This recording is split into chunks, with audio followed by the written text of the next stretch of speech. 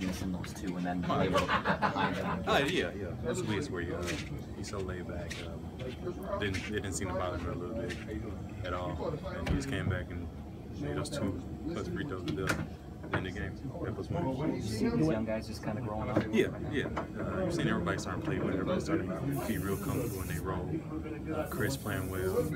Guys coming in playing well. And Cat Wiz is carrying us for us, helping us get these wins. Is timing everything when it comes to made free throws and missed free throws? Yeah. We, I mean, he definitely should have made those 2, at least one.